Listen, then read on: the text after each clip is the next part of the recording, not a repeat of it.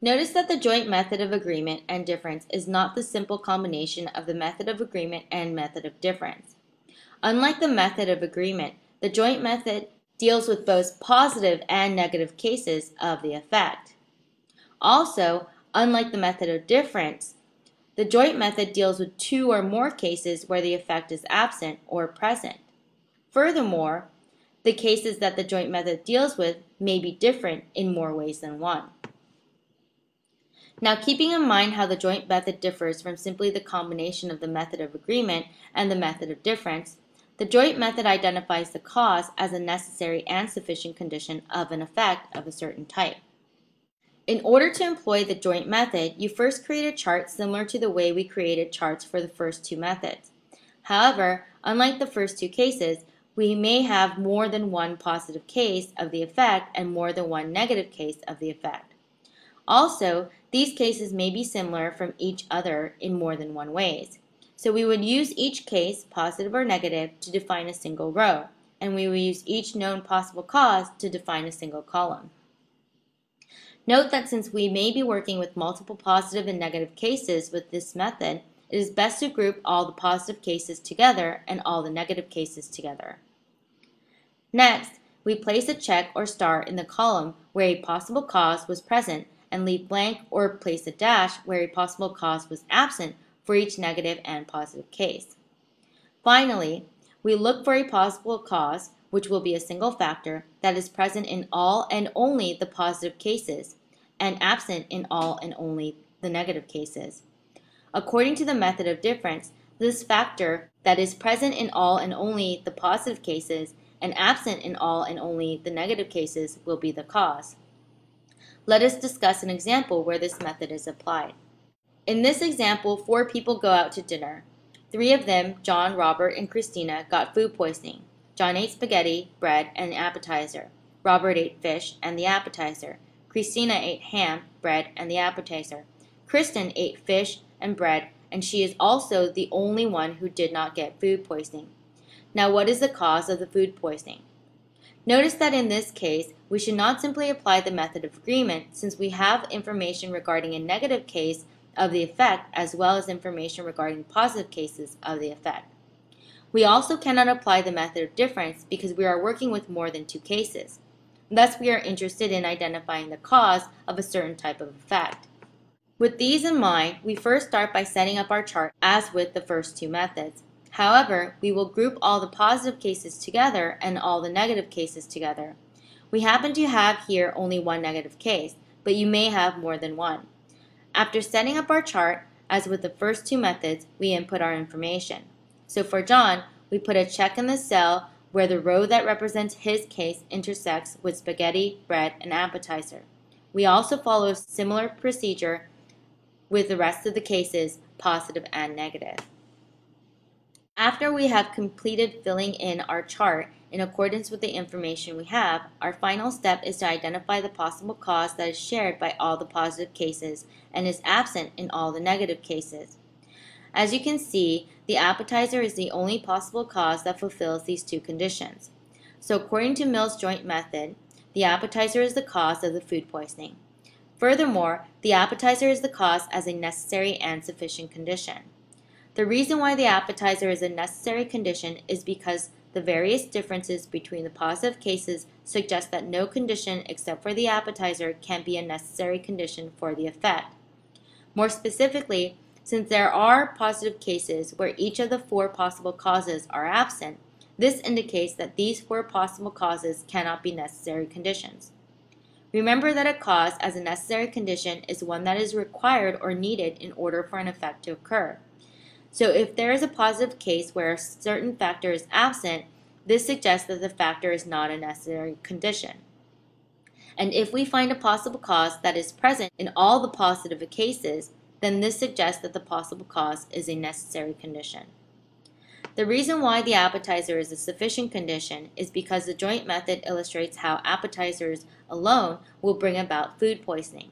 It does so by showing us that none of the negative cases have this condition. The appetizer as a possible cause is absent in the one negative case that we have.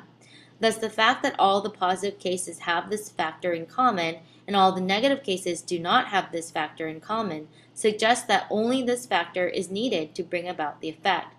So Mills' joint method suggests that the appetizer is also a sufficient condition for bringing about the effect. Our next method is the method of residue. This method aims to identify a single factor as a cause of a specific effect, where the two are a part of a complex set of causes and effects. It does so by eliminating possible causes and their known effects. It subtracts from a complex set of events some causes that are already known to have certain effects. Furthermore, this method may be used to identify conditions that are necessary, sufficient, or necessary and sufficient. So unlike the first three methods, the method of residue alone will not be able to distinguish between these kinds of conditions. The way to go about employing the method of residue is slightly different from the first three methods. Note that I will show you one way to carry out the method of residue here. This way is different from what the text has introduced. You should be familiar with both. The way I set up the method of residue is to first create a chart by using each effect under consideration to define a single row, and I use each known possible cause to define a single column. Also, note that although the method of residue seems similar to the first three methods, there is a fundamental difference within this method compared to the first three. With this method, you will be working with multiple effects of various kinds. Then, drawing on past experience, we place a check in each cell for every known cause and effect relationship that can be identified on the chart. And we place an X in each cell for every cause and effect relationship that is known not to obtain. Finally, after all the causes and effects have been accounted for with the checks and X's, if there is only one cause remaining and one effect remaining, the remaining cause is concluded to be the cause of the remaining effect. Let us see this method in action. Let us say that you went to a barbecue and ate hot dogs, pizza, chips, pretzels, macadamia nuts, and drank soda. Afterwards, you had a stomachache, a headache, and a rash. Also, from your past experience, you know that only hot dogs give you stomach aches, only soda gives you headaches, and hot dogs, pizza, chips, pretzels, and soda do not give you rashes. Given the scenario, what is the cause of the rash? In order to determine the cause, we set up the chart as indicated in step 1. Note how each effect is given a single row. Furthermore, as with the first two methods, each possible cause is given its own column. After the chart has been set up, we will input our information into the chart as directed earlier in step 2. We consider the relevant information about your history, and we account for this information by placing a check where your history reveals a causal relationship between at least one of the effects and one of the causes. We also place an X where your history reveals that there is no causal relationship between at least one of the causes and one of the effects. You can see that we went ahead and placed a check where the stomach ache and hot dog intersect, and we placed an X in the rest of the cells in this row. This is because, according to your history, only hot dogs give you stomach aches. We also know that only sodas give you headaches, so we place a check in the headache row that intersects with the soda column. We also place an X in the rest of the cell for this row. Finally, we place an X in the cells where the row for rash intersects with the columns for hot dogs, pizza, chips, pretzels, and soda. We do this since we know, based on your past history, that these things do not give you rashes. Now, after we have inputted all our information, we can see if there is a single possible cause left unassigned to an effect. We would identify this as a blank cell. If there is such a cause, then that cause would explain the single effect that it is associated with in the column. Given this result, we may conclude by the method of residue that the macadamia nuts caused the rash. Now, as I mentioned earlier, this method does not provide us with a way of determining whether the identified cause is a necessary condition, a sufficient condition, or a necessary and sufficient condition. However, like the other methods, this method provides us with a starting point from which we can pursue further tests in order to determine what is the necessary condition, the sufficient condition, or the necessary and sufficient condition. Mill's final method that we will discuss is the method of concomitant variation. The method of concomitant variation aims to establish a causal relationship between two factors by identifying a correlation between changes in the two factors. A correlation is a correspondence between two sets of objects, events, or sets of data. Note that mere correlation does not conclusively establish a causal relationship. However, it may provide an avenue to pursue further inquiries. Finally, this method only seeks to establish a causal relationship between two factors. The method alone cannot identify which factor is the cause and which is the effect, although sometimes we may be able to do so by considering the temporal sequence of the events being correlated or background information. If one of the events being correlated always occurs before the other event, then it may be inferred that the prior event is the cause of the later event. In order to employ the method of concomitant variation, I will again introduce a setup that is different from the setup introduced in your text. You should be familiar with both. Your first step will again be to create a chart. This time, use one factor to define a single row and use each change in another factor to define a single column. If possible, use the changes in the factor that might be the cause to define each column. Your second step is to input the information regarding changes in the factor used to define the row. Finally, in the third step, you need to look in the chart for a correspondence between changes in one factor and changes in the other factor. If you find that every time one factor undergoes a change, the other factor does so as well, then a causal relationship may be established. Also, note that it need not be the case that the changes detected in the two factors always move in the same direction. For example, an increase in one factor may be correlated with a decrease in another factor and still count as a correlation between the two factors. Let us now look at an example that illustrates the use of this method. Let us say that you want to know if there is a causal relationship between how fast you go in a car, miles per hour, and how many miles per gallon of gasoline you would get. So you set up an experiment to find out. You get your vehicle and you manipulate your miles per hour while keeping track of your miles per gallon for each time you change your miles per hour. When you are done, you have the following set of data. When you're going 0 miles per hour, you got 0 miles per gallon. When you went 10 miles per hour, you got 12 miles per gallon. When you went 20 miles per hour, you got 18 miles per gallon, etc. Note that your experiment provided you with the data that you would use in order to employ Mill's method of concomitant variation. Now that you have some data, you may employ Mill's method of concomitant variation in the following way. First, you set up your chart as indicated by the first step. In this case, we would use the miles per hour to define each column since this factor was the manipulated factor in the experiment.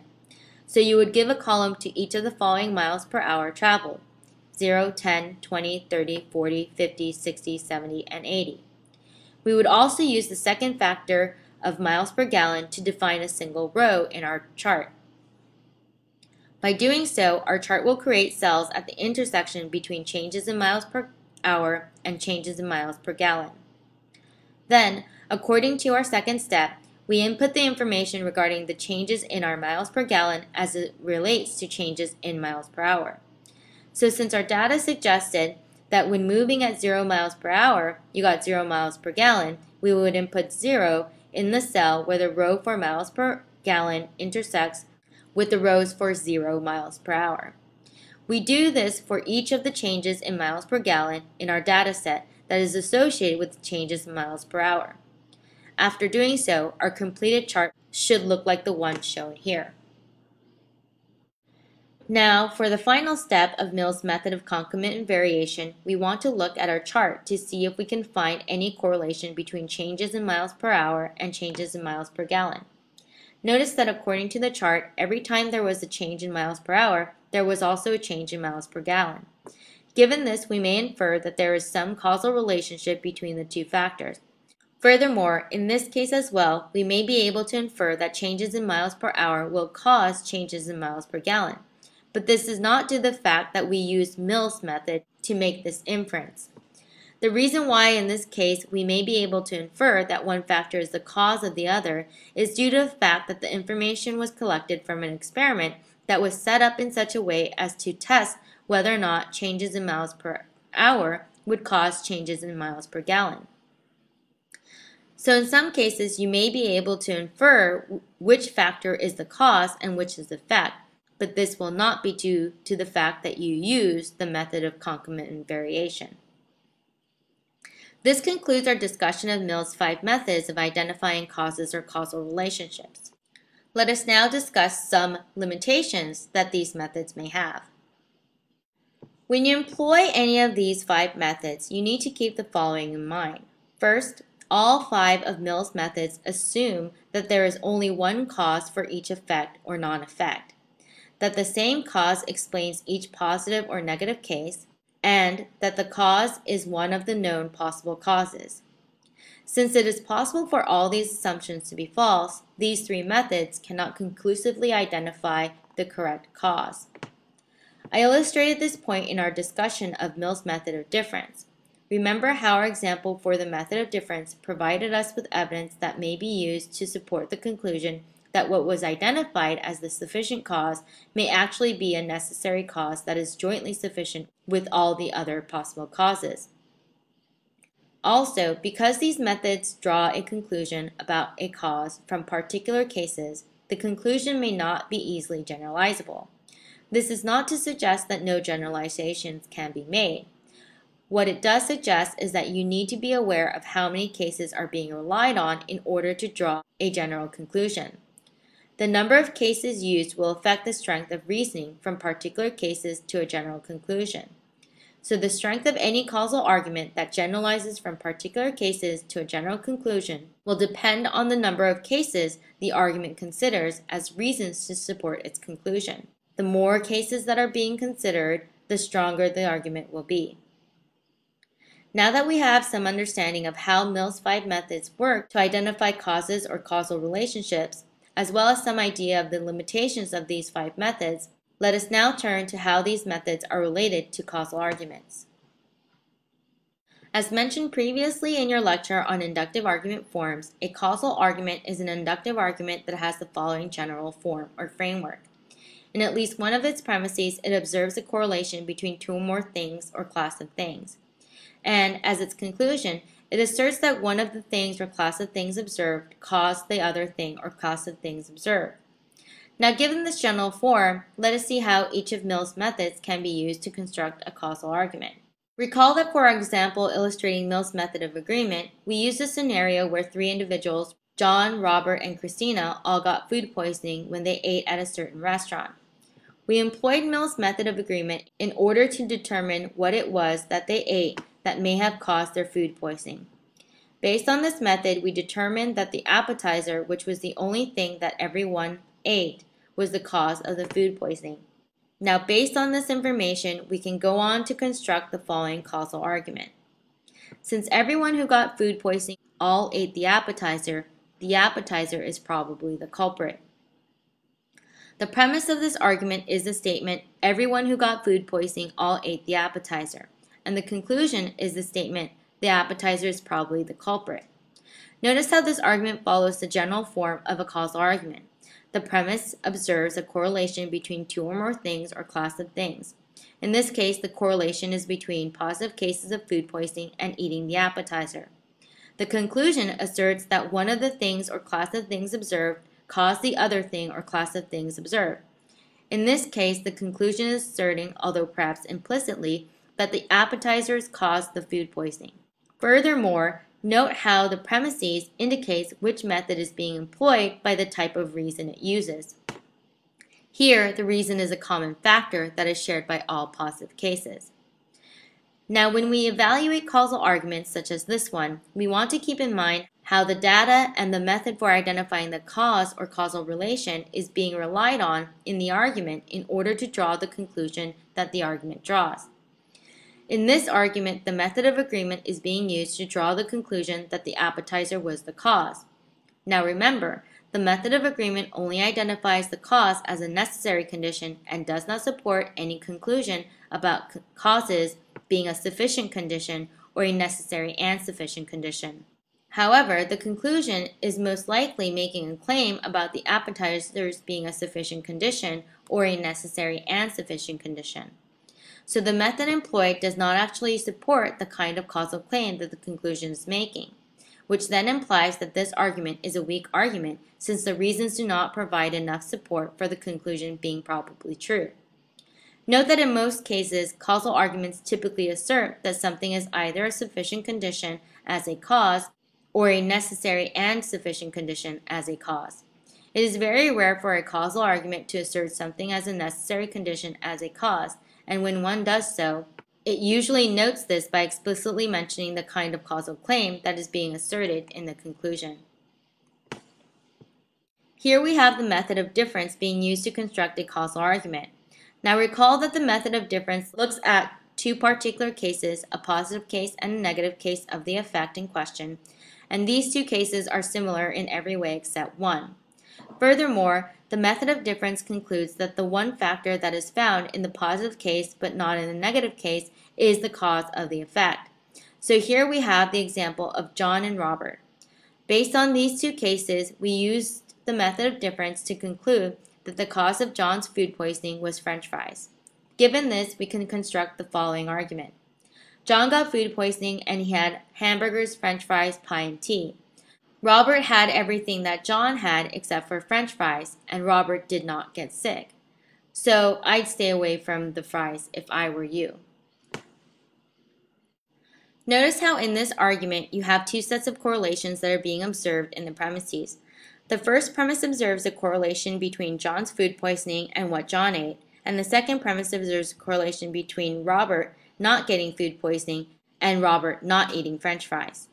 The premise also notes that besides the French fries, Robert ate everything else that John did. Then the conclusion asserts a causal claim that the French fries will cause people to get sick.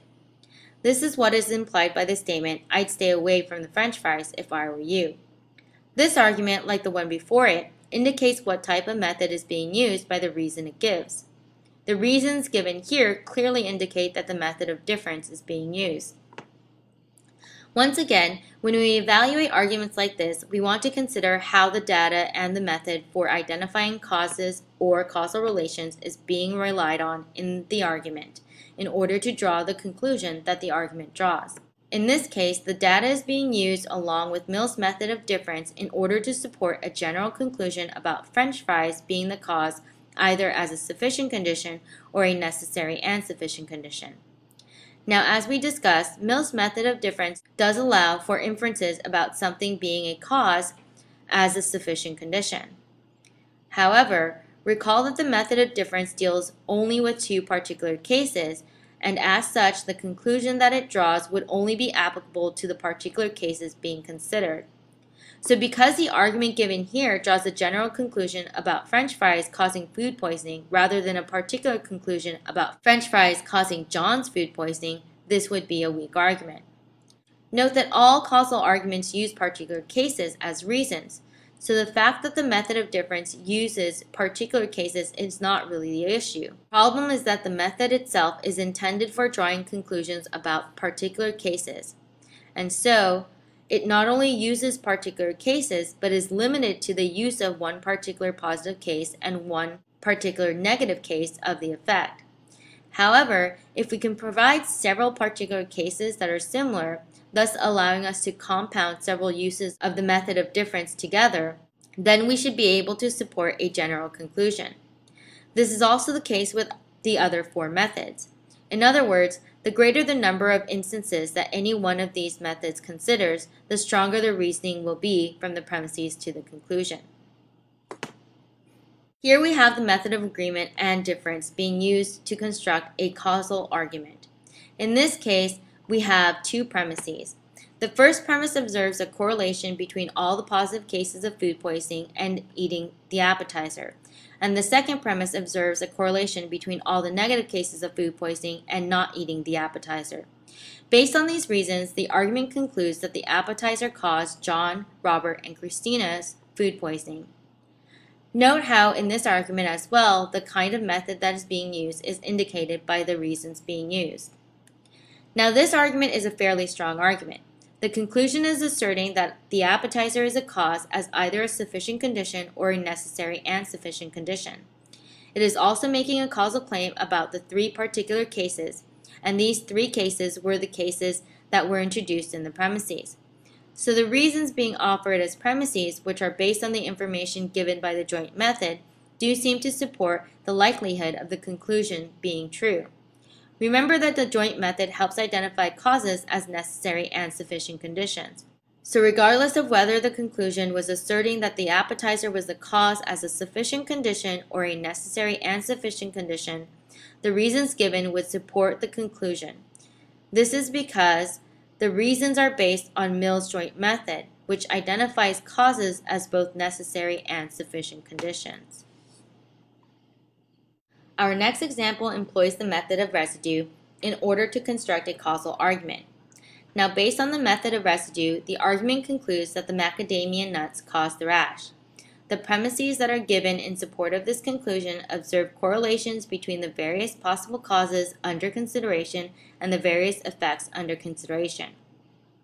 These known causal relations are then used to eliminate certain causes as a cause of the effect that we are specifically concerned about.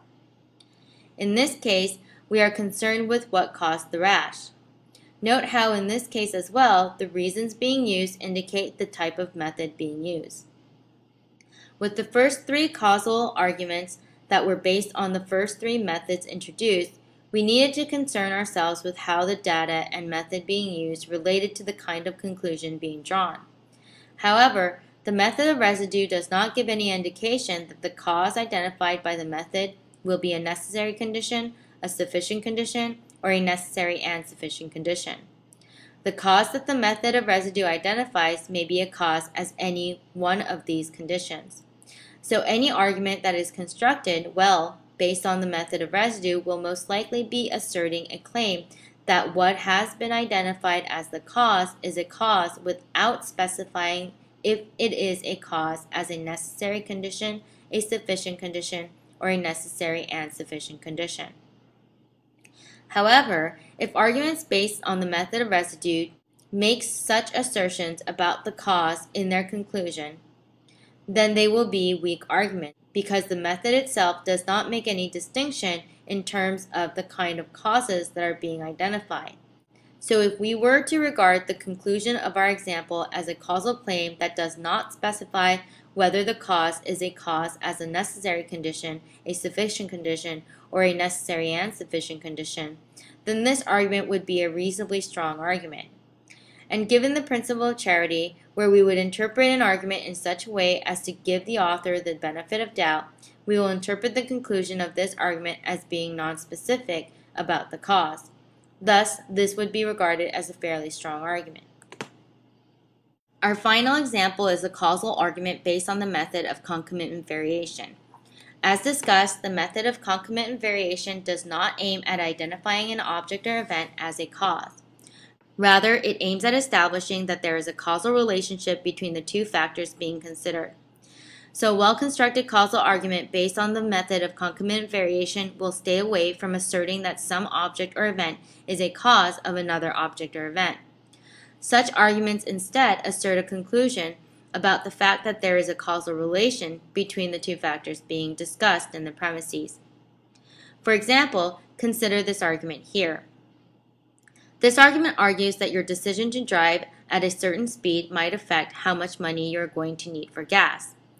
It gives as reasons to support this claim a correlation between how many miles per hour you go and how many miles per gallon you'll get, which was established using the collected data and the method of concomitant variation. Notice how in this argument as well, the kind of method that is being used is indicated by the premise. The claim that there is a correlation between how many miles per hour you drive and how many miles per gallon you get is the conclusion drawn from employing the method of concomitant variation. The conclusion of this argument also simply asserts that there may be a causal relationship between how many miles per hour one travels and how many miles per gallon one will get. This assertion is implied by the conclusion, which states that your decision to drive at a certain speed may affect how much money you're going to need for gas. In evaluating causal arguments that are based only on the method of concomitant variation, since this method only intends to establish that a causal relationship may exist, the strength of any argument that goes beyond this by concluding that one of the factors is the cause of the other factor may depend on a couple of other considerations. First, if our background knowledge indicated that one of the factors was always temporally prior to the other factor, then we may be able to conclude that the first factor is a sufficient condition for the second factor. Such background information allows us to reinterpret the mere causal relationship established by the method of concomitant variation into information about the temporally prior factor being the cause of the later factor.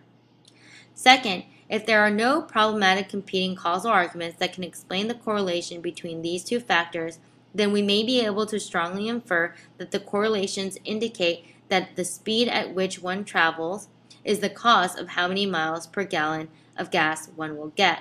Third, because this information is consistent with our pre-existing background knowledge of cars and gas mileage, we may be able to infer that this is at least a moderately strong argument.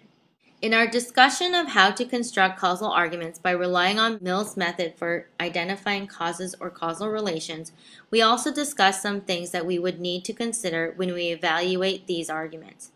More specifically, we discussed how determining whether or not the correct method was used is important to determining the strength of some causal arguments, especially for arguments that are based on the first three methods.